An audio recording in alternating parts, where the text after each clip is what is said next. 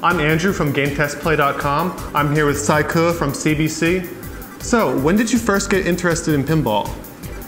最开始的话，对这个游戏感兴趣是基于一个电子游戏，是 Windows XP 上面的一款3维弹球的这样的一个游戏。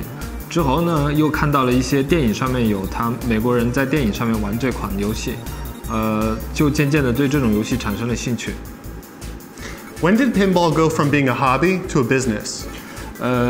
在最近这2年，我在美国旅行的时候呢，看到了很多有美国这样的一些那种barcade 这样的一些酒吧，然后看到里面有这样的一些 pinball 这样的游戏，所以呢，我当时就想，我们是不是可以把这样的游戏引进到中国，然后和我们国内的一些玩家来一起分享这样一款经典的美国游戏。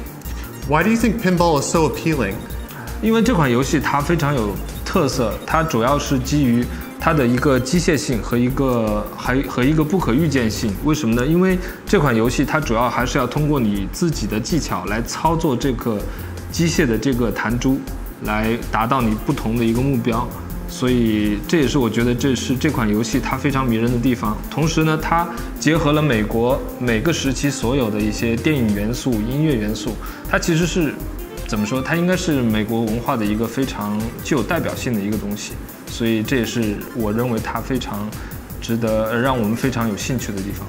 You think there's a big market opportunity in China? 对，我们是非常坚信我们国内有这样的市场，因为毕竟国内我们现在是一个新兴的市场，对于这样的机器来说，然后有很多年轻人，他们之前不了解这款机器，但是现在他们对这样的机器越来越产生很大的兴趣。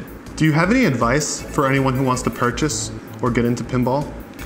首先他们应该是来尝试一下这样的游戏，他们首先要试玩一下这样的游戏，等他们玩好了之后，然后他们可以选择一款他们比较喜欢的主题，因为这里面所有的主题基本上都代表了目前世界上一些著名的一些 IP， 所以他可以选择他自己喜欢的电影或者是乐队这样的一些主题。这是我给他们的一些建议。首先，来试玩一下，来体验一下；其次呢，选一款自己喜欢的主题。